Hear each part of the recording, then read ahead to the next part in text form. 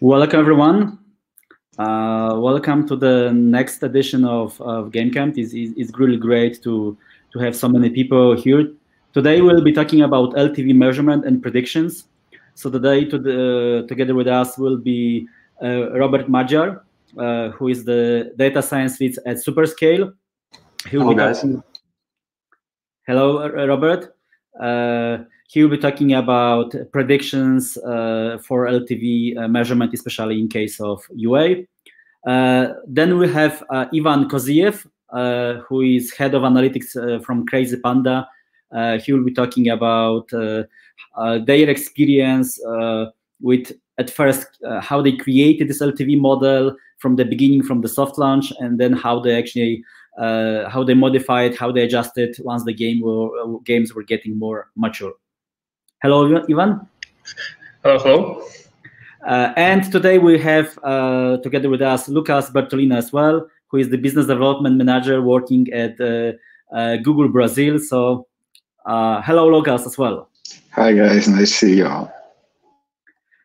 So I think today we'll have a really great topic. So please remember that, as always, you can join our discussion on Slido. So just go to www.slido and enter discussions with GameCamp.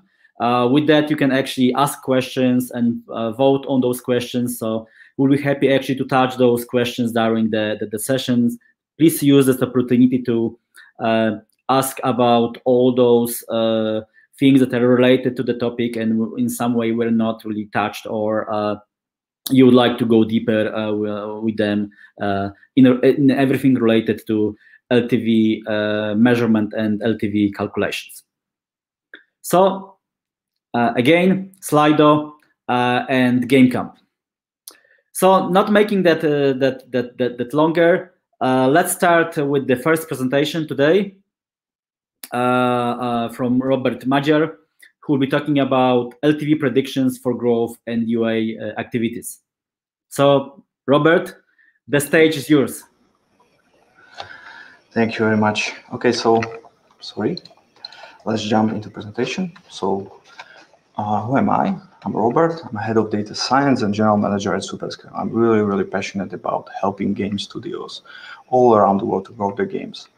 Across different genres would be built with our teams, would be analyzed. So these are some of our achievements. We analyzed data of 1 billion players. We optimized millions of dollars in media spend, and we brought millions of dollars in revenue uplift.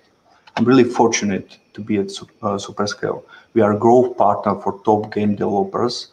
We focus on user acquisition, business analytics, and monetization. These are our partners. Some of them you probably know, you've seen their logos, you play their games. I would like to encourage you to play their games because they are awesome. So let's jump to the presentation. So we have a situation here. We have a game, we have a product that started to do user acquisition. And it works pretty well from the start. You can see it on the picture on the left side. We have LTV, we have CPI, and we have spend. LTV is basically the 1 year prediction of the LTV. So you can see that LTV is above the CPI for the whole time frame, and the spend is these purple bars. What happens? Studio starts to spend a little bit more, maybe 2 times, maybe 3 times. Performance drops. LTV drops because there is no enough quality players, even after increasing the spend. And CPI increases. What happens is actually that CPI and LTV get so close to each other that actually the recoup gets far away. So this happens a lot in many games. So user acquisition cannot really scale further in this case. So the question is how to combat scaling issues in your game like that. If you're trying to increase that spend, but you see that your LTV is not high enough and your CPI just grows. So let's jump into it. So first of all, how to scale really revenue, how to scale the game. So we need to bring quality players to user acquisition. we need to optimize engagement metrics, and we need to optimize LTV. So for the sake of this presentation, we are not going to talk about any game design, so we are not going to optimize engagement metrics. But what we can do based on data, we can actually improve user acquisition, and we can improve LTV of player base. So in this sense, there is no development of new game feature, new game modes, and we are not going to add anything unique to the game. So we are just having the product that is already built, and we're trying to increase it, increase the LTV, and bring better players for the game. What we need to do is measure, predict, and if we measure it properly and predict it properly, then we can optimize. So 2 areas to make the biggest impact using data. One is user acquisition optimization through data. So really putting together marketing and analytics. When they work together, it is great. I'm going to show you some of the examples. What analytics can help is to predict results of user acquisition and enable seeing user acquisition trends and patterns. This is the first thing. But secondly, how analytics can help is by targeting better quality players. So I'm going to show you some of the lookalikes that maybe you can build for your game. The second thing that we're going to show in this presentation is in-app purchase LTV optimization through data. How to really optimize your special offers in a way that your rotating offers, your seasonal offers, and progression offers are going to just better. And the key is to really do both at the same time. So there needs to be synergy between doing great optimization of marketing and, of course, optimizing the LTV of in-apps. So let's jump to the first thing, improving LTV of attributed players. So marketing without proper analytics support, really in today, is it possible? Yes, it is, because what we have seen frequently is that our customers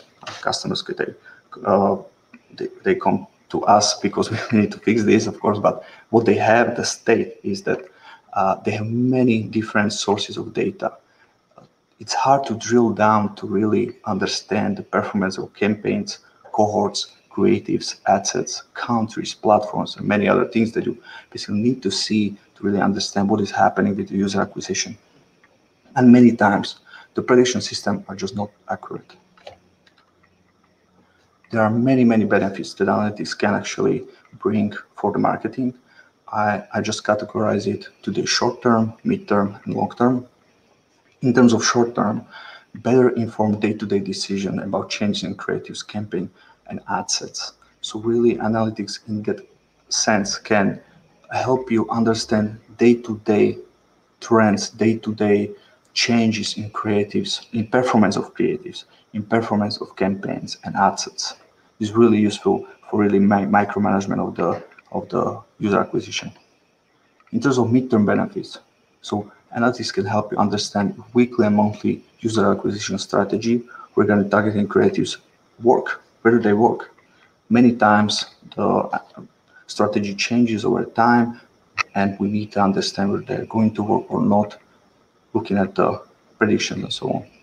In terms of long term, it is all about the risk and scaling. So as the budget scales, we need to have proper spend budgeting and understanding how the recoup or break-even day changes over time, because it changes. This will show you at the start. Okay, so do you have the right tools for it? Can you really on each day check every campaign, ad set, how they perform? Do you have the prediction attached to it? Sometimes it's really hard to build something like that, but in general, the infrastructure should be built in a way that aggregates all of the data tracking of the game, attribution platform data, ad networks data, Google Play Store data, iTunes Store data, UA channels data to one data warehouse. We use Google BigQuery for it. On top of that, you can build your prediction system. Again, you can use Google Cloud products as we do. And you need to have a monitor system. And at the end of all of this, you can get something like this. So dashboarding, which can help you really be actionable. To be actionable is the key. So I have several examples here how to be actionable with the data. So we have a creative team, of course, and this creative team does their creative. They create a team of the creative, and they want to see how it works. One of the easiest things that can be done is check for each creative the performance that the creative actually has through ROAS. So you can check ROAS day 3, ROAS day 7, ROAS day 28. With this kind of view, you can easily spot the best creatives, and you can optimize based on that. Creative team that needs to look at these creatives which are the best and understand the patterns. Is there some sort of pattern? Is there other elements in the creatives that are the same? Can we learn from it? That's the key. So by improving creative targeting, bringing higher quality players, you can improve LTV for attributed players like that. The key is reallocation of the spend. So in this case, we would reallocate the spend from the creatives that are not profiting as much to all others that are just better. In terms of quickly identifying better strategies, can you really, based on how you do the strategies over time, can you really quickly understand whether your strategy works or not? Have you built success threshold, for example? This is really important. What we found out.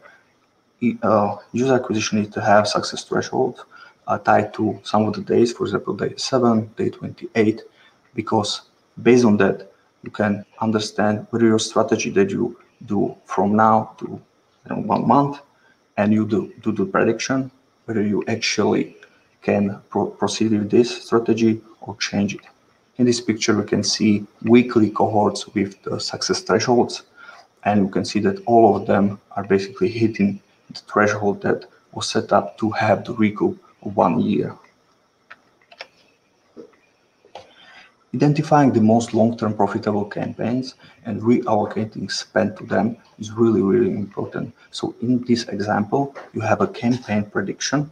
So this is a prediction for, basically do prediction for each of the campaigns, cohorts, and so on. In this case, this campaign has break-even day of 16. You can see on the down on the left side. 16 days is pretty good result. So the idea in this case is find these type of outliers, these type of campaigns that really produce great break-even days, and you take spend from all other campaigns and put it to that. But really, the getting as quickly to the prediction, getting as quickly to the result is what makes it actionable or not. So waiting like 2 months, 3 months is not actionable. You can actually build this pretty fast if you have a robust system. But of course, you want to actually increase the revenue of you want to increase the budget, daily budget. And if you increase daily budget, we know that the CPI is going to increase also. So for example, for this campaign, you would like to increase budget for that campaign. But what happens if you actually do? CPI increases. So understanding the CPI to spend relationship is another key factor in understanding how can you scale your campaigns. So in this case, what you have here, you have on the x-axis daily spend, and the daily spend basically produces some sort of CPI. If you add to the CPI your LTV to your benchmarks, then what you can actually understand, you can understand the function between CPI and spend, and you will understand how will this change in the future if you increase your daily spend, for example, to 600, 700, and so on. It's really important in basically trying to increase the spend to achieve desired recoup, because by increasing spend, it could happen that you actually your recoup will go more to the future, and it will not be good for planning, for the business, for budgeting. Many times happens actually this, that if you have some sort of prediction model, you need to be sure in which cases your prediction model actually does some error. So if the error is more tied to the overestimation, so for example, your model will tell you you're going to get $100,000 from that campaign. But in reality, because the model overestimates all in general, on average, almost always, then you would basically in reality get only 50%, 70% of that 100,000. This could happen a lot actually. So as the model is built, sometimes it happens that the error is not distributed properly. An error is skewed to the one side, like on this picture, but the distribution of error is skewed to the right side. This produces overestimating real revenue and overconfidence that we are going to actually get more money, but in reality, it's not going to happen. This can lead to wrong decision making. And not many UA managers are actually looking at this. This is crucial.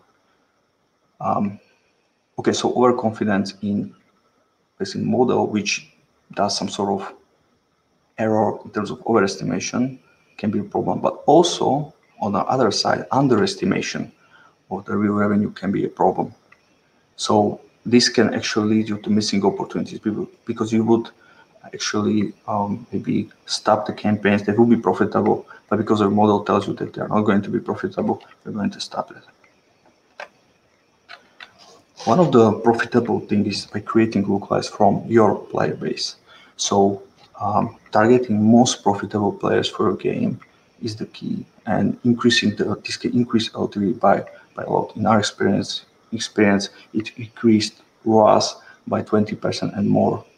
This could actually creating lookalikes can change because of the changes that come to iOS, but for Android it will be still relevant.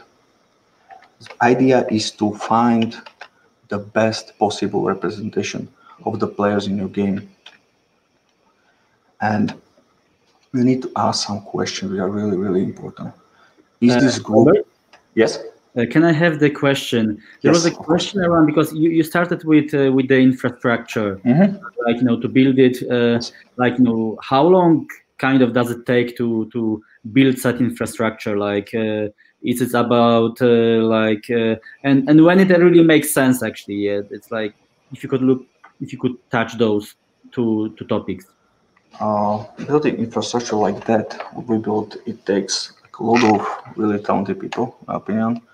And how long it takes, well, it depends on a lot of factors. I don't know, could be 1 year plus if you have like a really great team, because there are so many parts that you need to handle in terms of integrations, into like a prediction system alone. You need to have not only one data scientist, you need several of them. It's really based on the spend, of course. If the spend is really, really high, then it actually makes sense to put more data scientists on a prediction system, because basically they can skew the decision making. But it can take years actually to build something like that. But it depends on what is the end goal. If the end goal is spend several millions monthly, then of course I think that for the proper decision making, you need to have this kind of infrastructure, and it will take a lot of time. But if you are spending just a little bit, you are trying something, then maybe prediction system doesn't have to be so precise. Maybe you don't have to integrate all of these things, but I recommend to do it because of the reasons that are basically showed in our presentation. Thank you. Thank you. And again, of course, I encourage everyone to add questions at Slido, adding GameCamp. Okay, so continuing, I talk about the creating lookalikes from the segmentation of your player base. So the idea is to find the best possible representation of the players. And you need to ask this question, in my opinion. Is this group great at buying in-app purchases? Do they do it frequently? Is this group heavily engaged? Does their engagement grow over time? It's really important, whether it grows over time. Does this group of players watch ads frequently? So why these three questions? So it's really important to stack the probabilities. Doing the great segmentation can be really, really complex, but if you look at different attributes of your player base and you find the best of the best from each of them, you can actually stack the probabilities, and it's going to be probable that you really find the best place for your game. Testing always important. So A/B testing your lookalikes, these segmented lookalikes with all the other lookalikes that you have, really important. So you need to have a benchmark and compare it. And after you evaluate it, you can profit from it. Like I said, it can be 20+% of the ROAS. One thing that you actually need to try to do is maybe expand this group more and more and watch the CPI and watch the LTV. This is one of the things that actually cannot be like set how big group do you need and what is going to be the CPI, because this is really like a unique group of players that you will find. Okay, so let's have this like a simple segmentation. Okay, we'll just look at the LTV, and this is LTV of the game. This pretty good LTV. We see that there is a blue line which basically tells you real LTV numbers in that day, and you have a purple line which is the prediction. So as you basically segment players, you will get different. Yeah, Robert. Yes. Just before I get to this point, on the last slide, you mentioned about creating the groups. And I find that usually people create too many groups because they have a hard time choosing how many they should start. Yes. Do you have any guidance on that, on your experience? Yes. So too many groups. I think whether the number of groups is important, I'm not sure. Whether it is like if you have too much of this group, but what I know, what is important is a variation between them. So what you really want to create, if you create different groups of players and you don't know which of these groups is the better, you need to be sure that these groups are just different. They are not similar. Because if they are different, then you actually can understand or learn which of the type of the player is the better for a game in terms of creating lookalikes and getting them. Many times what happens is that segments are very similar to each other. You use, for example, purchasing power or something like that, and you just change these levels of purchasing power and you use these segments. It's not enough. So you need to experiment in lots of attributes, but in general, make sure that, or everybody should make sure that the variation of the group is high, so they are really similar group of players, and just try it and A/B test it against each other with your benchmark. And then you need to be like a very data-driven in this sense, because when you see the results, you should scrap all others and create the variation from that best result again, and do this until you see some variation in performance.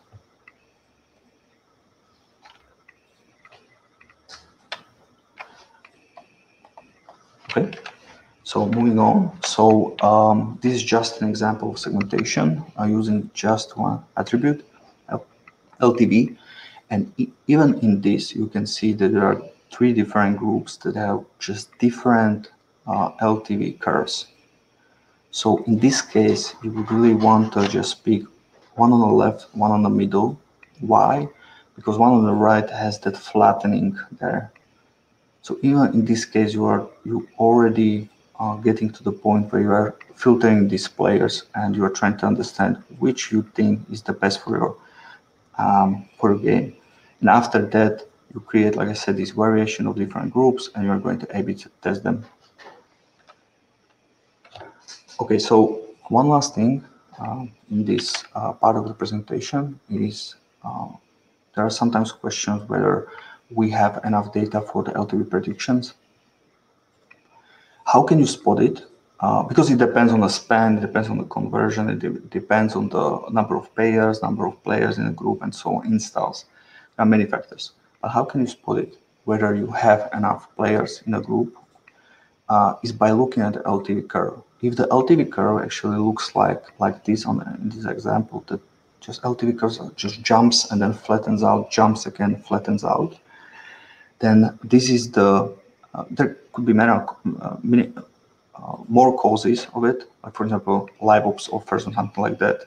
But if you see it many times in that LTV curve, then you you're probably this high chance that you have very small amount of players there, and you need to increase it. So it means to increase conversion, or which is hard, of course, increase conversion. So increase the spend or your targeting of players.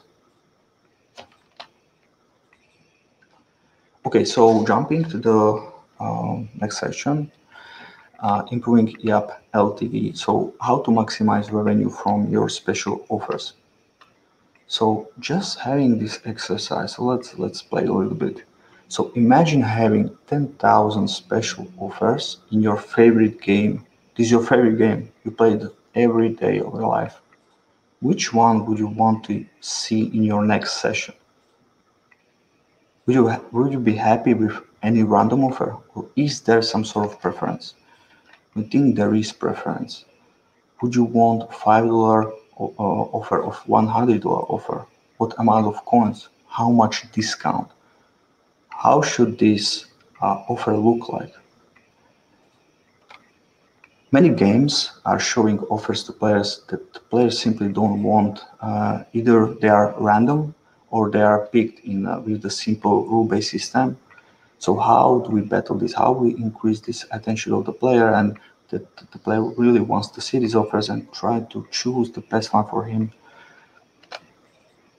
We think that personalization is the answer. So many other industries do personalization of content, which helps them to improve monetization experience for each customer.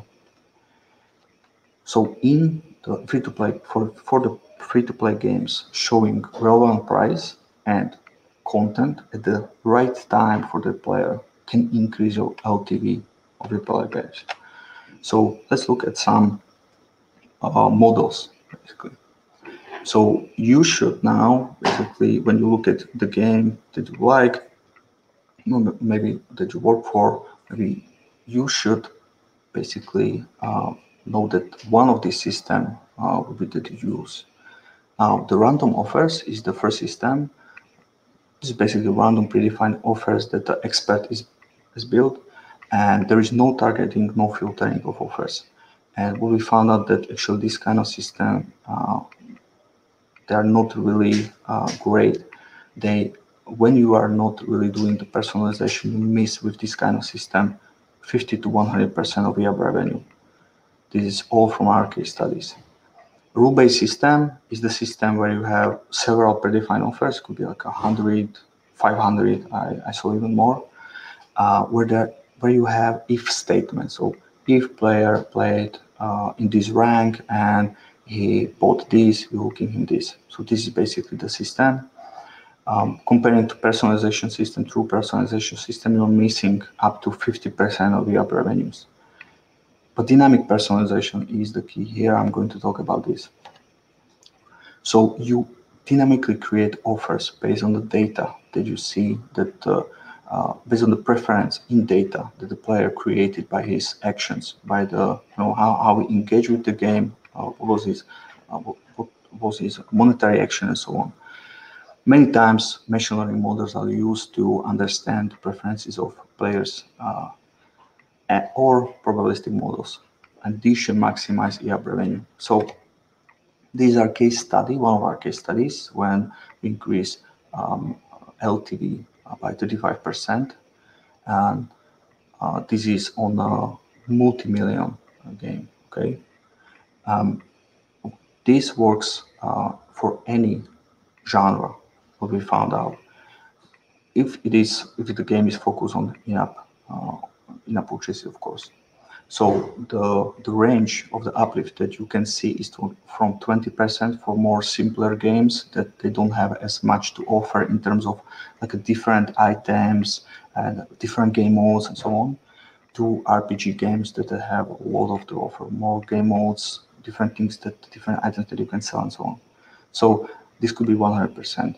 And can this be done safely? Yes, it can. Actually, what you can do is try it on a small amount of players, maybe from some countries, and you will just see that whether it works or not. How you do it in practice is that you have a control group, which is your system, mostly this rule-based system, and then you have the dynamic personalization and you split players by 50-50 and you watch the results.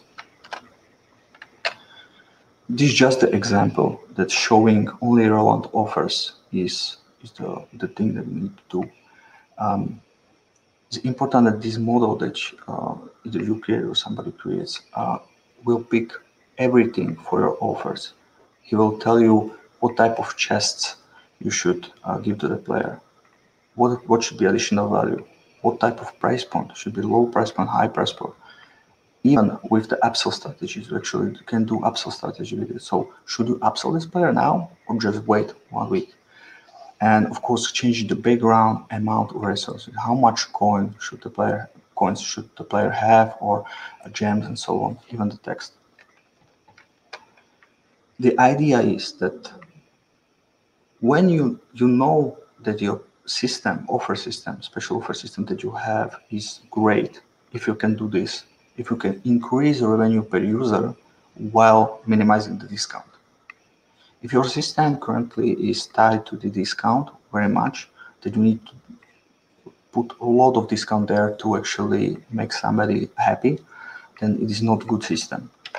And to go around it, to really do this, you have to optimize every aspect of the offer. So what type of price should we put there? What type of content? What type of value? Should we wait or not? How much? How many hours should the offer be available? What is the visual aspect? And the value is in the personalization.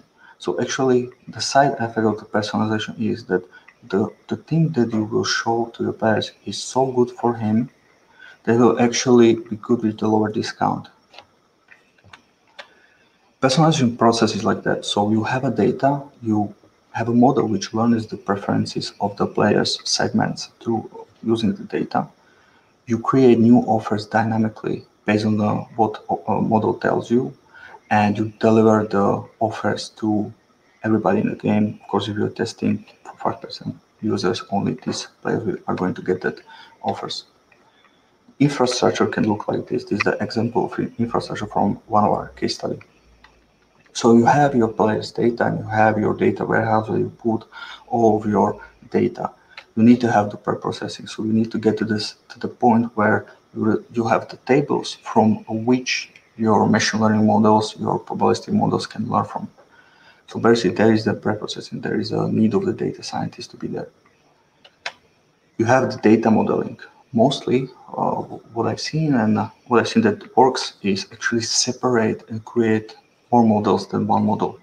Why is that? Because trying to find different segments of the players while looking at the engagement data and pricing data and discount strategy and upsell can be really complicated even for this type of models. So what you want to do in general is create one model for pricing. So this model will output only price that should get the player right now in the time. And the second model for the behavioral modeling. So there's going to be content, there's going to be discount and so on. Then you have offer assets. These assets you can imagine having like a chest, having coins, having gems, having skins and so on, particular skin even. And you, based on that, what models basically says that you should give to that particular player, you will basically create dynamically that offer, and then you will deliver that offer to player that should get it. So in this case, you see there are many types of offers, different visuals, different discount, different prices, and so on. So this is the end result. So having really not 100 offers, but really having thousands of offers, really cater to the data, to the player preferences. And continuous improvement is something that is really, really important too, because this kind of system can give you like a 20, 30, 50% uplift straight away, but you can get actually 80 maybe if you really play with it, if you really understand, you analyze it and so on. And like I said before, this is the result. We've seen this over and over and over again, so it works, that's for sure. And like I said, it can be done for any of the game, which is enough focus. But the complexity of the game actually is really important factor. It's much complex game, the uplift is going to be higher. And this is basically everything. So just the summary. So struggling with the user acquisition after increasing the spend is like we've seen it several times. The spend increases to the levels where basically the CPI and the LTV just cannot hold. CPI is so high, and you cannot produce this high LTV or find these high LTV players. So leveraging your game's data to the full extent could significantly improve LTV of your game, which can unlock even further spend scaling, This is the key. So you are going to get to the point again in the future that you need to improve your LTV even more. But for the time being, you can actually increase your spend 2 times, 3 times, 4 times, 5 times. That would not be possible if you don't optimize user acquisition and in-app purchases like in this way that I show you some examples. So there are 2 things. Special for personalization, utilizing existing game content can bring significant amount of revenue, extra revenue, and optimizing user acquisition decision making user data can result in additional LTV ROAS increases, because it can help you reallocate the spend better, create better budgeting, safe budgeting, create localize, which can improve ROAS by 20+%, and so on. Okay, thank you.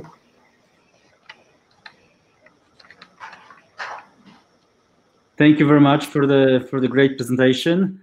So maybe just one question from the audience. Of course, we'll have the discussion panel at the end, but one additional question.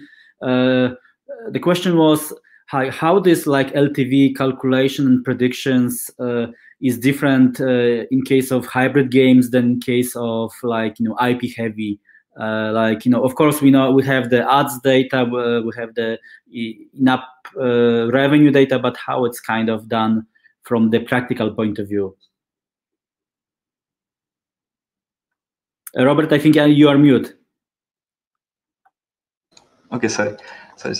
In terms of models, it is not different. You can use same models, but what you need to do is change the data that comes to the model. So as you have more hybrid games, so you're in the middle, I don't know, 50% ads, 50% in-apps, what you need to do is really try to leverage more attributes, so ad data and in-app data on the same level, I would say. But if you go to the more in-app focus, you don't have to take ad data at all. Because it will be just confusion. You need to still to have kind of both parts of the data at the user level, yeah, or something like that. Well, user level for the special offers, yes. For the user acquisition, it doesn't have to be user level; it can be core level without issue, like daily, weekly. Depends on the use case. Yeah. Thank you. Okay. Thank you very much. And let's maybe go to the next presentation today. Let's invite to the stage Ivan Koziev, who will be talking about what kind of experience he had with building the LTV model for the games and then adjusting them once the games grew. Thank you, Magyar. Thank you. Hello to everyone once again. And I will be talking about developing an effective LTV model at soft launch and keeping it further beyond. I hope my presentation will be a nice addition to the Robert one, because, well, he was talking about inner things. I will be talking about LTV itself. And let's move on. Do not waste too much time on introductions. Well, at least I have to spend a little bit. My name is Ivan Koziev. I'm working as a head of analytics at Crazy Panda for almost 3 years now, and well, I'm very passionate about the games and analytics. And guess what? Okay, so a little bit more about Crazy Panda and why it is so important.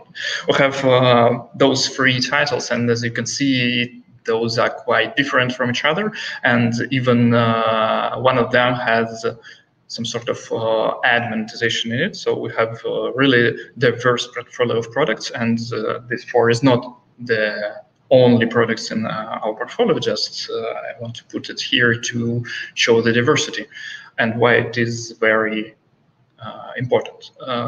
Those games all suffered some problems with LTV models, building them, maintaining them, and I think we was able to figure out some common patterns in their LTV modeling. So I want to share them with you. There will be no, huge mathematics-based things here. Sorry for that. For those of you who come to them, to see them and to hear about them, but I hope I will give you the base points to think about what should everyone do with their LTV, and then you can proceed further beyond. And well, if you will have any specific questions, feel free to ask them during the presentations or at the panel. I hope we will cover some areas a little bit more. So at first, let's make some basic definitions. First of all, LTV, I hope everyone here knows what it is, but just to be sure, it's lifetime value, amount of profit attributed to entire relationship with the user. And for us, it's usually the time, lifetime is the time that user uses our game, plays our game. And the lifetime part here is really the most important thing. But we will cover it a little bit later. So what is the LTV itself? Well, first of all, it can be individual for LTV of the one user, or it can be aggregated, usually average, for a group of users or cohort of users. This is, well, calculate LTV is very simple, so this is not a problem. And for a cohort, it's, well, just one division. And LTV can be actual or predicted or forecasted. This is not, the official difference, but it makes sense to keep this in mind. So the actual LTV we can calculate very easy. Just gather the profit from the user who stopped using our app, and well, that's it. But predicted one has much more value of lifetime value. Sounds weird. Whatever. Predicted one is much more valuable for us, as we can make decisions, as Robert just showed us in the previous presentations, which was really great. So I don't want to dive deeper. I just refer to the Robert presentations and move on.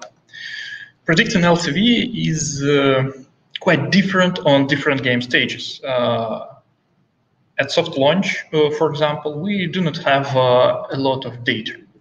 We have small amount of users, limited data about them, and even we usually do not know length of lifetime of our users. For example, we're doing soft launch for like 2 months, and our possible lifetime will be like a year. We have no chances to know it before the 1 year. And you see, here is a problem. We don't want to leave a soft launch for like a year to build an LTV model, and this is the main challenge at the soft launch. We just have to work with it. Well, on the other hand, we have a plus here as the uniform users. Soft launch commonly perform in the few countries like Canada, United Kingdom, Poland, for example, and since we have very low amount of countries, we have quite similar users from them, and usually we use like 1 or 2 sources of traffic with similar optimizations I will be talking about. It's a little bit later. This can help us to build our first LTV model since it's soft launch. So, sorry. What should we do? Well, we should go with general things like extrapolating or interpolating with our LTV curves with some functions.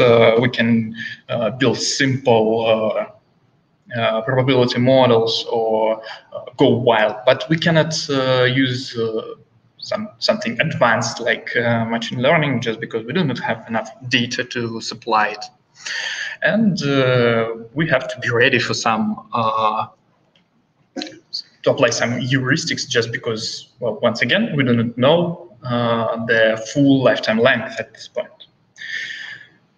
The second step is the some time after the global launch, where we have some data, much more data that we had previously. We have settled user behavior, defined user lifetime, for example, and we know how users use different parts of our game or app. And well, we have much bigger user diversity. As we go global, we start acquiring users from different countries and et cetera, et cetera. Here we can improve our models. We can build the specific LTV models for different use cases, and I strongly suggest doing so because, well, this helps tremendously with the accuracy that will drop after the global launch because of the diversity that we hadn't had at the soft launch.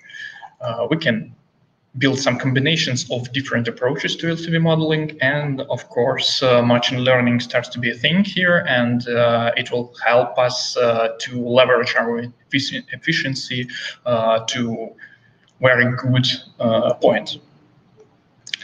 Well, there is one more stage of the game. It's the game maturity. Once all main core features are settled, once the dust settled after the global launch, once you start to develop your game well, further beyond. And what are the main points here? Well, at first, we have a huge amount of data, well, more than at the previous stage. But we have, on the other hand, a problem here. We cannot use some or even most of the data for training our models because, well, we made some changes. We're making some changes in the game. We will be making some changes in the game.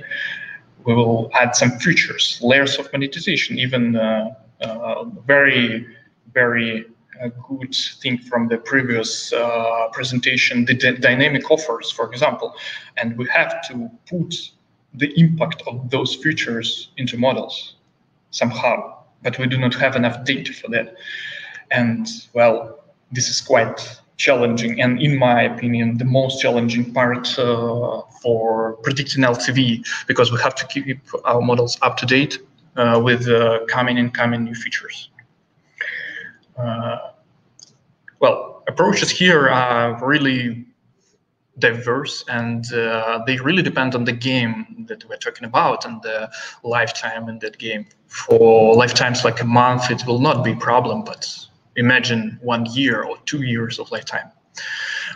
So we should have more than one model working on a different set of features, and models working on their very robust features that are not affected by new layers of monetization, for example. Well, we will need a regular validation of LTV predictions because we do not want to overestimate or underestimate our actual LTV. And I will be talking about slicing technique, the special secret sauce here. I hope I will have enough time, so just leave it to that. Okay, stage is settled. Now we are talking about predicting LTV. At this point, at the soft launch, we do not have a lot of data. I just remind you about the things I was talking about 1 minute ago. So, small number of users, unknown life length, and uniform users. And nevertheless, we have the data and we can create that LTV curve. The problem is usually, and lucky we don't have that problem. We do not have the whole curve. Well, LTV can grow longer and longer, and we have to somehow calculate the lifetime length or any other sort of breakdown which we will be aiming. What can we do? First, sorry, I hope it's okay. First of all, you can interpolate or extrapolate your available data depending on that data. what are you doing is really dependent on the available thing and your knowledge of the game. So I will not be talking much here, but it is a really interesting point, and we can have a very long discussion about it, like the whole presentation dedicated to just building the first functions to extrapolating, for example. We have to choose correct metric to approximate because, well, once again, we cannot extrapolate just an LTV curve. We can go deeper and deeper. I will cover it in a minute. And we have to work around edge cases. It's always handy and always a good idea to work around. So what is the LTV? First of all, it's the function of time or days from registration, for example. But this is time, function of time. The second thing for LTV is as it is accumulating value from the users, it has to be always growing.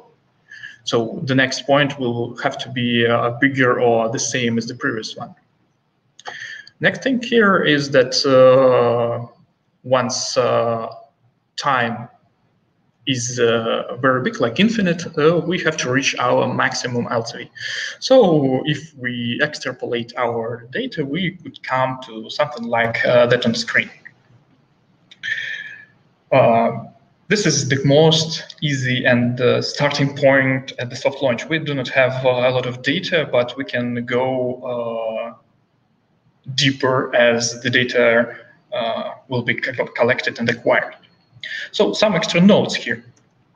First of all, product knowledge is crucial at this point. Well, it's crucial at any point, but at this it's the most crucial thing. You have to know the monetization limit. For example, you may have monetization depth limited by, for example, content availability. At the soft launch, you may not have infinite content in your game, and you will have to work with what you have. And well, so LTV will not be able to go to like $20 per user just because you do not have the depth for this. And for user behavior also, if users somehow use some features that add monetization layers, you can make a decision from that. Also, I promised to talk about other curves that we can approximate to use to supplement our LTV predictions, and there is a very easy thing is the retention and RPU. So for example, users pay the same amount, let's say they pay same amount per day of life. So we just need to extrapolate or approximate our retention rate and well, just multiply it at every point to that RPU of our users and get a great result. Or even we can go crazy and add the dependency of RPU also for time, just because games tend to, well, in good cases and best case scenario, games tend to increase RPU with time passed from the registration. It's the healthy stage of the game. And we will have different scenarios based on that. And once again, choosing from those scenarios is the product awareness and nothing like that. Well, until we have some data to validate on. And well, of course, we want to have a scenario 2, a yellow line with almost linear growth, but in most cases, we do not have this one. Only very good games, like Robert showed, have such LTV curves. So know your limits, understand your user behavior, and do not hesitate to use very simple approach. As a matter of fact, I want to talk about the most important step in LTV model development, and I think in any model development. And this step can be applied to any further talks I will be having. So I just want to put it here and just to remind you a little bit in the upcoming slides. So what is the most important step? It is forecast validation. We have to verify and determine the predictive power of our model, because if we will not do this, we can end with some grim results, our model being inaccurate and our decisions may be wrong. To summarize, and most of you who are very familiar with machine learning, I just want to place a few points here. They are quite logical and quite obvious, but I want them to be put here. So first of all, always have a validation sample that you will be testing a model against, and your validation sample, of course, must be representative. So, like, putting 5 users into validation sample will not be representative. So, do not do this, and do not overfit for validation sample, because, well, you can overfit on it, build the model to perform best on validation sample, and, well, in real world it will struggle. Those are common things, and I will refer to them in the further slides. Okay, so sometime after global launch passed, and we are ready to improve our model. What can we do? The most easy thing to do is choosing the model metric and improve it. For example, we can shorten the confidence interval for prediction, very common thing and very easy calculating thing. We can lower the sample size for reliable results, and we can use the model to not just predict the whole campaign on the campaign level LTV, but go deeper for ad sets on our ads.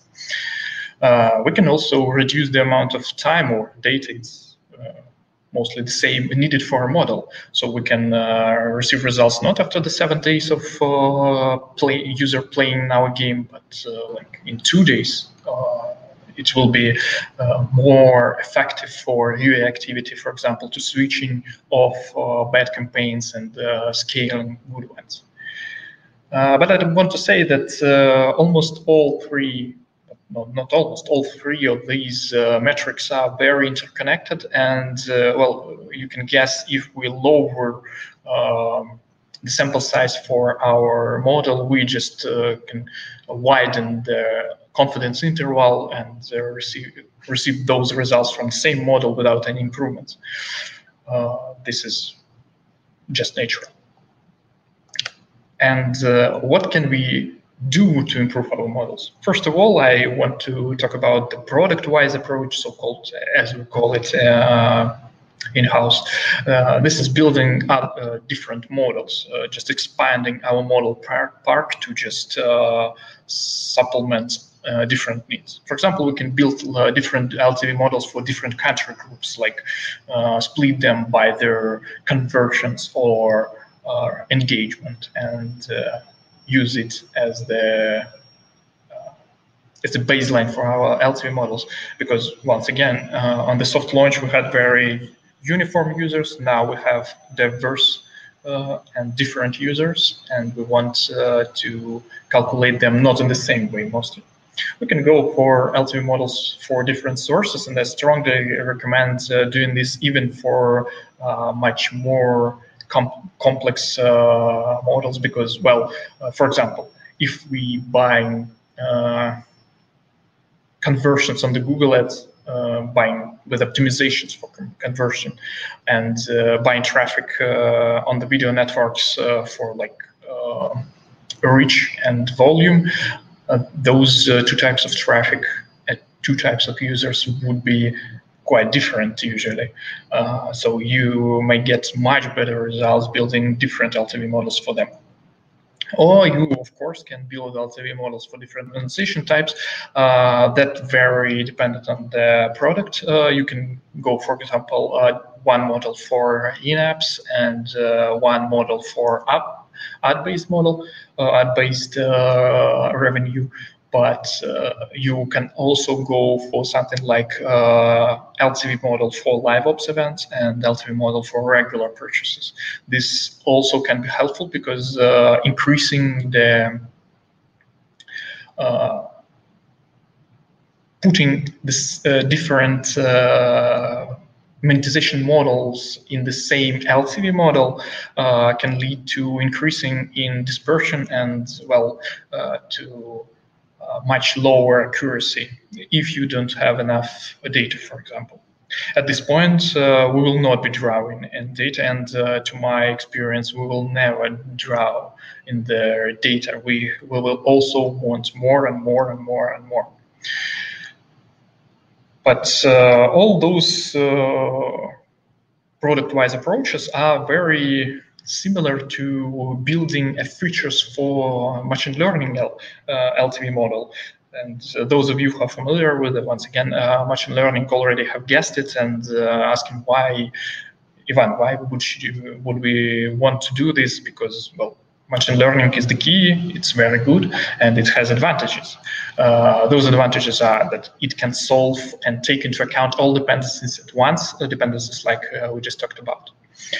It can even identify very complex relations much more hard and deep than just different counters, different install sources. And they can give very accurate results, or even per user predictions, which are not achievable with the classical models, LTV models. But on the other hand, machine learning approach also has disadvantages. First of all, as I always said, it needs a lot of data. The more data you have, the more chances you will succeed with the machine learning approach. Also, it takes time and skill to develop, and well, I think that everyone here will have a skill at some point, or even already have a skill to develop it, but time is a very crucial thing. And if you need, by whatever needs, if you need the LTV model like in 1 week, there is always not a good idea to go for machine learning approach at first, because, well, 1 week is a small amount of time, even if you have your data prepared. That's dependent on the case, so that's quite discussable here. And of course, the LTV itself is a metric that is very complex itself for machine learning approach. This is like very counterintuitive, but on the other hand, predicting LTV itself is quite a challenge. Usually at that stage. Okay, I'm hearing Lucas here. Yeah. Ivan, just a quick question there. Which are the biggest mistake you saw people making when creating, like when using a machine learning for that topic specific? This one. So what's the question? and I imagine that for a global launch, this is quite challenging, right? To do like a valid. The most challenging thing here is making your validation sample representative. So you have to, on one hand, have it really diverse to cover all type of users that you have, all type of acquired sources that you have, all type of ideas that you put into your audience. And on the other hand, you do not want to throw too much users here because, well, you want as many users as possible for your training. And here is the thing that user behavior changes with time, like you adding some features. I will be talking about it a little bit later, but I think it's okay to put it here. And you just want your validation sample to be as up-to-date as possible. So you can really test your model on the real data, not on the old one, maybe outdated in some way. So this is quite a challenge, and it just takes time and practice to validate the results correctly. Great. So returning to the LTV approach, the LTV itself is a metric, very complex metric, and it's usually quite hard to get good results with that amount of data that's available after some time after global launch. So how can we use machine learning to build and to adjust our models, LTV, of course, models? Well, first of all, we can predict shorter periods, for example, 7, 40, or 28 days of RPU accumulator. Well, it's perfectly made sense, and you can use it to use along with existing models, just giving them more data points, fast acquiring data for them, and reducing one of the metrics I was talking about a few minutes ago. You can also predict proxy metrics other than LTV that are much easier to predict, like pairs. This is a classification problem, not a regression one as for LTV model. It's usually on the same amount of data. It's usually to solve classification problem, easier to solve classification problem than regression. You can also go for number of payments, etc., etc. So summary for this part, just so we have enough time for go to the secret sauce. Set a target model metric for improvement, decrease in sample size, data needed for predictions, etc., etc. Try different approaches, predicting proxy things like pairs conversion, or even classifying pairs by their type: whales, dolphins, marrows, non-pairs, is quite a big thing and can help with LTV predictions much more than just making an accurate machine learning LTV model. And always think about how to use how this LTV model will be using. Like, if you build a model for UA team, it needs to be very good for small amounts of users to UA team be able to distinct their good campaigns from the bad ones, good ad sets or ads from the bad ones. They need to make decisions on the campaign ad level, for example. On the other hand, if you're building a model for strategic cases, like strategic decisions, you can go with much higher, much bigger sample sizes, but on the other hand, you have to build very precise model, and this applies some restrictions on the models itself, the models that we are building. And once again, mind the validations as the question that Lucas just said. Validation is the key. It's very crucial to know how your LTV model performs, if it's underperforms or either overperforms. It's always not very good, obviously. So, mature game. Our game passed global launch. Dust settled. We are ready to add new features. We are implementing some new monetization layers, even maybe going for those sweet dynamic offers. What could possibly go wrong? Okay, our LTV models will be screwed up, like very badly. Every time we add a new feature, especially LTV models powered by machine learning, they will be in very bad state, because we have to add new features. We have to adjust features that model are using in some ways that we maybe do not know. And we cannot wait like a year to get a good sample size to retrain our model, because, well, we cannot go blindly for 1 year. And while it's obvious that if the update is bad, we will be losing money due to incorrect predictions, it's nobody wishes this one. But on the other hand, if the update and new feature added is good and we added some money, we also will be losing money due to not scaling our development or marketing, like the Robert in the previous presentation said.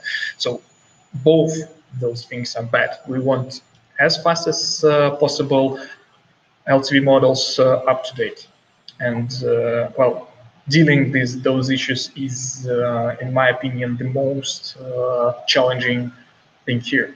And once again, I will be referring to our portfolio. We have very diverse portfolio, very different games in it, and it happens to almost all of them. And even the World Poker Club, the poker game, which is very set in stone, very robust game process itself, even it suffers big features like 2 or 3 times per year, and we have to adjust our LTV models. And for poker game, lifetime is like 2-3 years, not just 1. We have to adjust our models. So what we can do? First of all, we can return to soft launch techniques and build a quick new model for validations. We just compare this new model to the old ones, and if there is a big difference, well, we are in trouble. If there is no difference, we can and keep calm and proceed to the next point.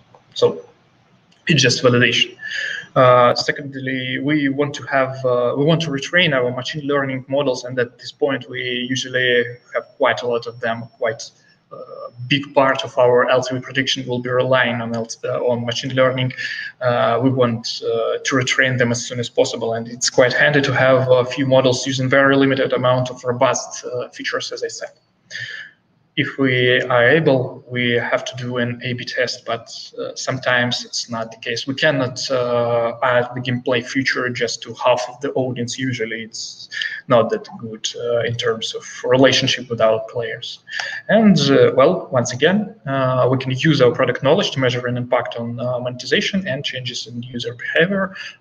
Quite obvious to say, quite murky to actually apply. I know. I will try to explain it with the next case. So, I'm sorry, a little bit. So, the case, live ops events.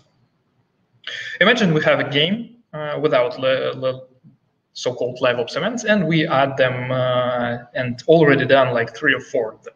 We want to understand the impact on LTV, but for classical approach, we need to wait 1 year of those live ops events, or even not like 1 year, but at least 10 more times. But maybe we can go faster. Maybe we can supplement LTV with extra knowledge using the picking in those new events. So what can we do? I call this a slicing technique. I'm not sure that I'm the first one that using it, but this helps us in adjusting LTV curve.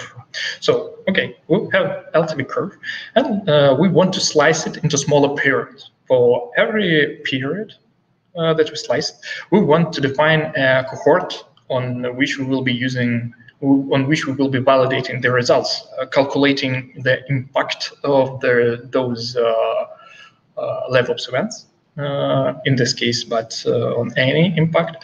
And then we can normalize those impacts, calculate the final improvement. And as always, do not forget no novelty effect, because it's quite a case. To just illustrate it, if you look at the graph in the right part of the slide, you can see that the first and even the second outlier is a little bit bigger than the third and fourth one. It's the novelty effect, since we just added the live ops, a new type of new monetization layer. It's usually, if it's built good, in the good way, it usually produces the novelty effect, and we have to calculate it and adjust for it. So we will have like a new LTV curve that will be higher, and in this case we won like 10, to be honest, 11% of LTV. So we can use this 11% and leverage our regular results, just removing any events from those live ops feature. and not supplementing them into the previous models. So the models remain the same, robust and healthy, but we just multiply them, for example, or we can go even crazy. But I do not have enough time to go crazy. So thank you everyone for listening. I hope you learned something. This was very very on top review of how we can manage the LTV models through the game cycle. But if you have any more specific questions, feel free to ask. And thank you for watching and being here. Thank you, Ivan. I think that's good introduction to our discussion. We can spend a few minutes discussing all the things you and Robert mentioned. Looking at the questions, it's kind of question that I think can be interesting for you. Like a lot of people right now is talking about this iOS 14 and potential impact for that, both for topics like Robert mentioned, lookalike analysis and segmentations, and then Ivan, how do you think, what does it change it in case of LTV calculation prediction? Does it change a lot or not much as we can think? Well, for us, it will be changing a lot, as one of the most important features for us are not one, but few of the most important features are something like user origin, user country, and well, user country is still available for us, but the user origin type of optimization that we are using to acquire those users will be obscured for us, and we will have to rely on more robust, but on the other hand, less accurate models. Mm-hmm. And so, as for head of analytics, I do not like those changes. As a user, I totally agree with them, and I think this is good for the industry itself. But from some points, we are not relying very much on the features that I already mentioned. So I think for LTV, it will not be such a huge case. But for optimization, whoa.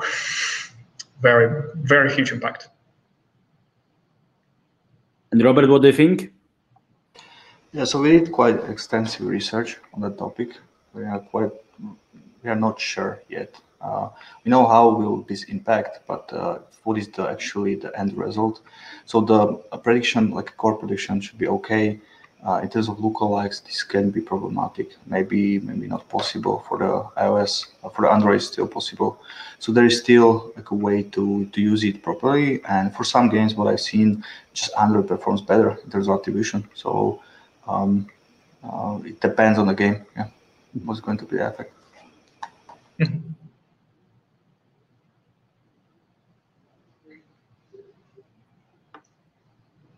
Oops.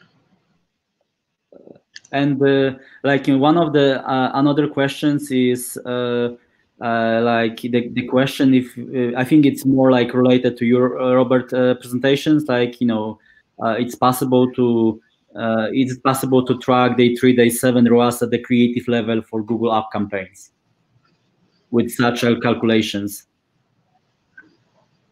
Can you please repeat the question? I didn't understand. In Google App campaigns, oh, it's down here. Okay. Track day 3, day 7 ROAS at the creative level, because you were mentioning this creative as the level, and what about Google in this case? Because Google reporting is a bit different than in case let's see Facebook. What I was showing was actually the Facebook channels. In terms of Google App campaigns, I would need to get back to my data engineering team, but I'm not sure. I think it's possible. Not sure right now. Sorry. Okay. Robert, I think there's another question for you. Is do you use reinforcement learning for offers?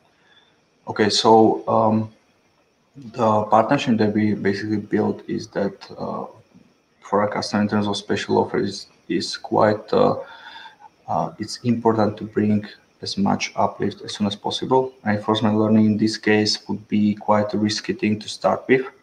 So as we start the partnership, we were doing probability modeling and trying to move to the machine learning, not so much to reinforcement learning because it basically it's more risky for the games, because you need to, of course, there is that exploration that you need to do to actually get to good result, and many times you don't have basically time to do that because you want to increase that revenue as much as possible, as quickly as possible. So this is only possible for the partnership that lasts like maybe 1.5 years, but it is possible. So we did quite a few designs for it, but we didn't go through with it because of this reason. It's quite risky. You need to. It's way more complicated in general. And the upside, the question is, if you basically optimize the machine learning models quite a lot, what is the upside? Because we know what is the downside, but what is the upside really trying to do this? So in terms of like a business question, it's hard to answer. So no, we had designs, but we really went through with it. And then there's like one question around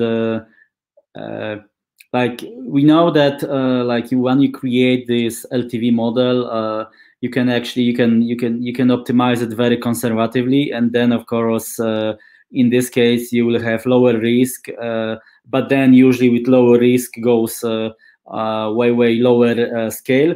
On the other hand, you can make it a little bit more aggressively, but then goes a bigger risk of like error. Like what is kind of your advice to cope with the challenge, how to kind of try to minimize the challenge, how to kind of get good trade-off for that challenge? Okay, so starting with rule-based system is the way to go. Then moving to probabilistic systems and machine learning systems. I think that many times what I've seen somebody who's trying to do this kind of stuff is they try with a hard approach, doing machine learning straight away, but you really need to learn a lot about the player base. We need to do a lot of analytics, and using rule-based systems like that, you can actually understand. It's way more transparent. That's the idea. So you are starting with something that is transparent, that you see that if you change something, that you will see the effect easily. In terms of machine learning, you cannot do it, and so I think starting with something that is less risky and the uplift is not as high, but you have time. Basically, we are talking about a significant amount of revenue, and you can go from month to month to different models. But you need to take care of that month. Yeah, starting with something simple, really transparent, and moving to high, like complex, way more complex models. But in this case, when you saying like rule system, you mean okay. Like let's get to the point when you have more like knowledge, like okay, if you increase budget by 10%, then you will have a bigger scale up to 20%. Like you mean that kind of rules? No, I meant for the special offers things. Mm-hmm. Okay. Yeah. In terms of that, you don't need. But there are so many factors to change the CPI in general. So there is a seasonality, there is a market, there is all of the other things. So any of the LTV improvement needs to be, that's the point, needs to be significant, because the 5% or 7% can mean just that, okay, you get 7%, but the CPI mostly increases by a lot when you increase the spend. So yeah, some of the things that I showed, they can create a significant uplift, and then you really unlock the budget 2 times, 3 times maybe. But in general, of course, it is. And then what you do, you increase the budget, you hit that the issue again, and you get back to it and maybe try new models, maybe try more complex, but you already know something about the player base. Many times, for example, special offers, it is really hard to, not really hard, but what you need to do is manage the expectation. You need to manage how many, for example, machine learning models can give you 2 times, 3 times the same offer in a week. Do you wanna actually show players 3 times the same offer? So it's more like how to that machine learning model get to the point where it can understand these rules, that there are real people that we are showing this stuff to, and we just cannot expect to show again and again something because some of the model just tells us. So mostly what it is a combination of like some expert rules with the machine learning. So it makes sense. So there are, because of that, you need to have some more models than like one model, and you can have a model for upsell strategy. You can have a model for activation strategy, and on top of that, you build something like something which will take all the information from this model. Will actually decide what is the best and how you should proceed. So mostly, the idea is to build more things separately and then aggregate the information and control that information at the top.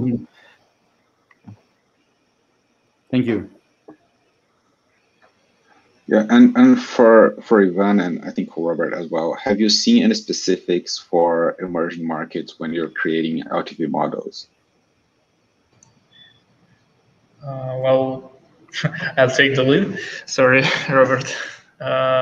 Hope you don't mind. No. Yeah, we really see the difference, and as I can say, this once again dependent on the game and the current offer state, for example, because obviously for Brazil users, you will have to change your in-apps in some way, for example, in compare to United States users. And the way you change it is really different from the game, from one game to another. If you do this, well, the different LTV models are very natural, just because you have different monetization processes here and there. If you do not do this, you can go with general model, in my opinion, with supplementing it with just region or country features that will help model to understand the user behavior.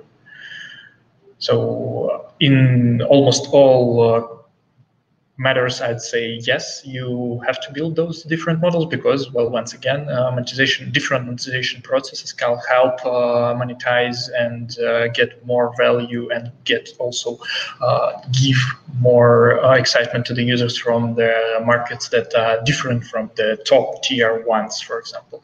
We clearly see this in Russia, as our poker game is quite successful here.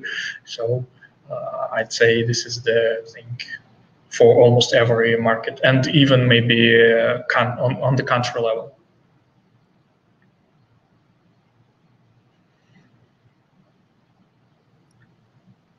Okay, so in this case, like there is we talk about like LTV calculations for hybrid games, but there is actually even like 2 questions around the ad monetized games.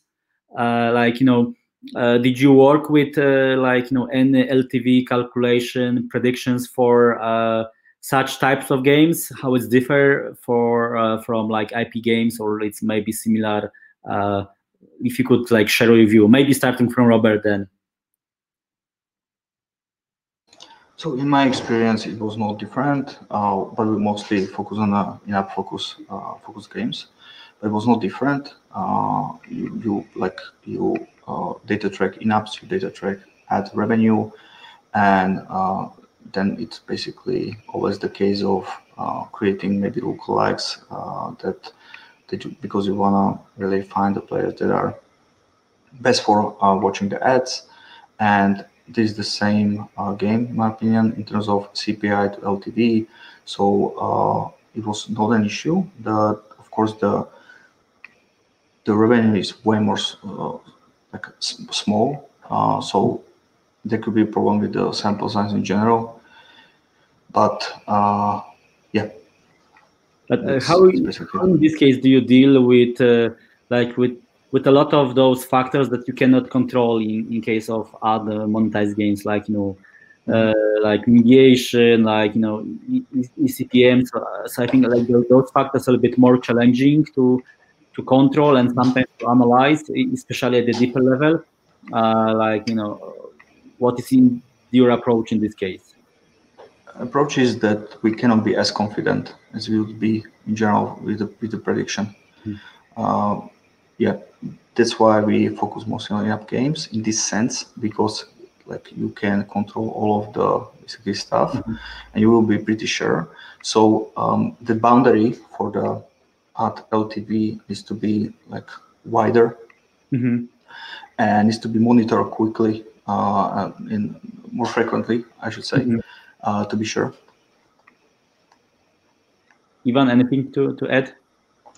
Well, I'd say that there is no such thing that's easier or harder to predict LTV, because, well, it's always hard to get good enough results, and it's always challenging. But I feel that I totally agree with the previous topics, but I want to say that we, on the other hand, have much more users to work with. When we're talking about in-app monetization, we are talking about like 10% of our user base.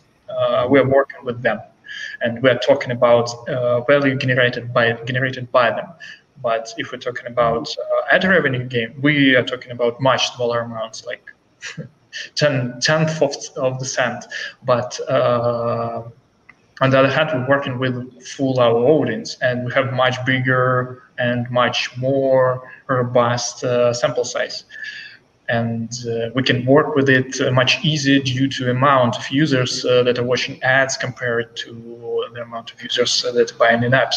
And for us, it's different approaches. They are the same in the core, but they use we supplement those models with different features, and the ad-monetized games are much more about engagement features than the monetization ones, because well, as you said, and once again I can only agree, the waterfalls, the ad monetization, mediation, and those things are not robust, and mostly they are not controlled only by us, and that's why we're relying on others, and we do not know what they do. For example, somebody have tested something, or maybe big advertiser came to our game and threw money in us. Well, that's always the issue, but on the other hand, we have much more users to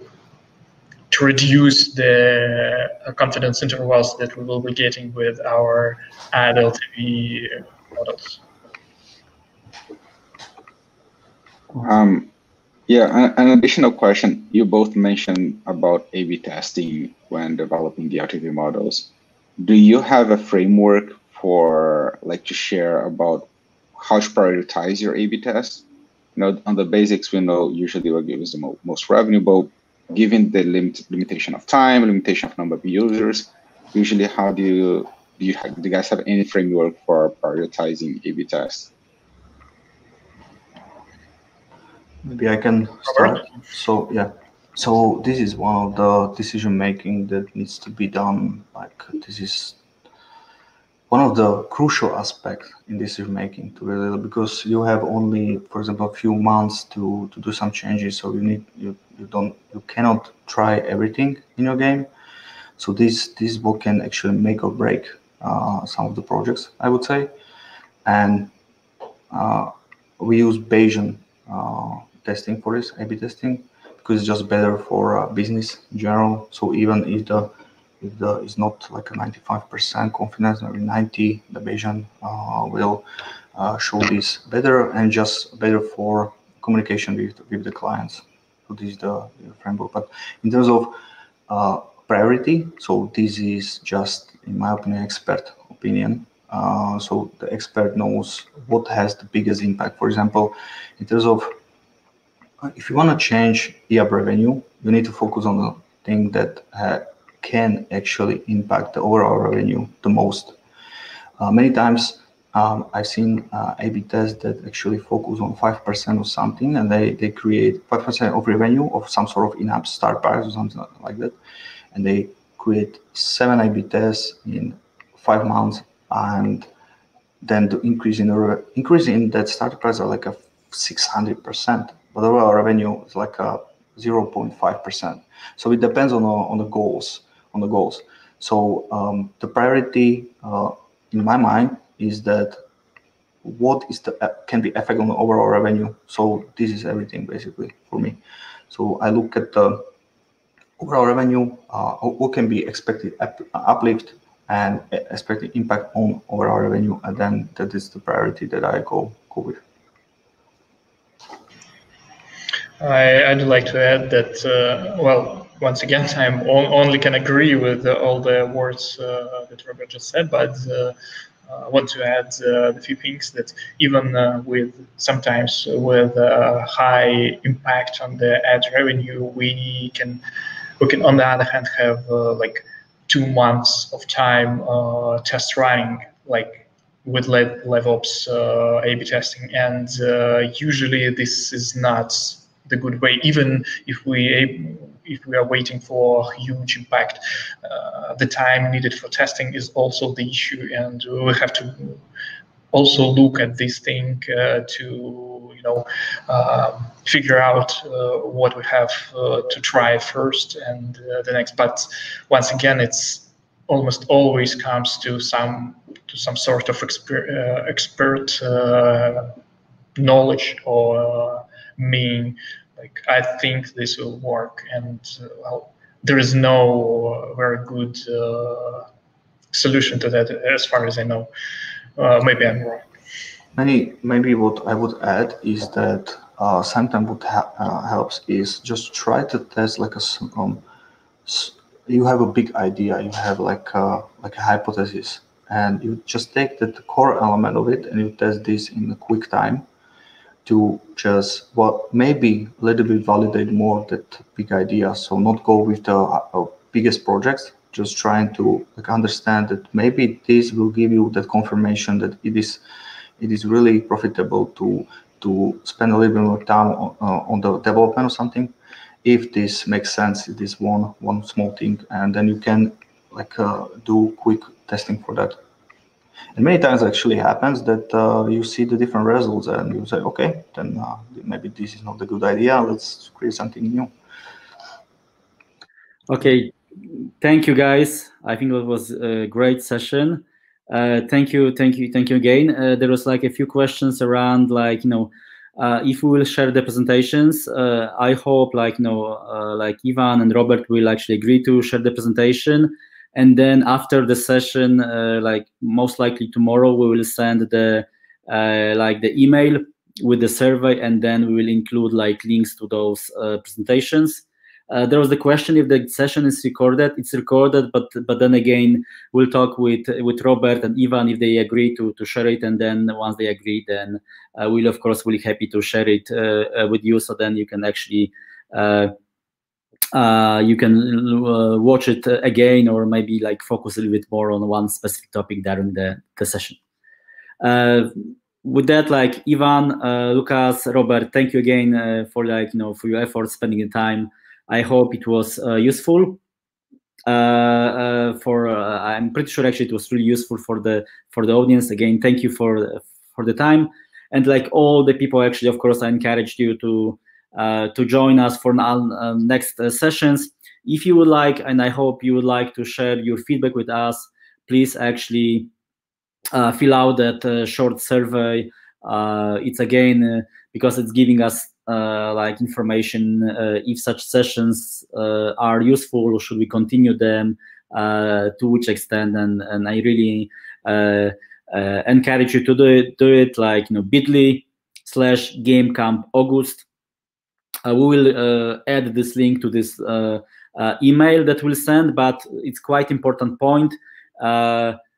looking at the next slide, that we can actually send those emails only to the people who check in. So if you haven't checked in with the session, please check in,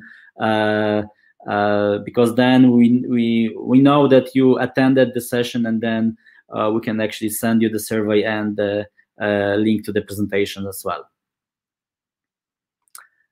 Again, thank you again, and I hope to see you at the one of the next sessions. Have a good evening, afternoon, or morning in some cases. Thank you very much.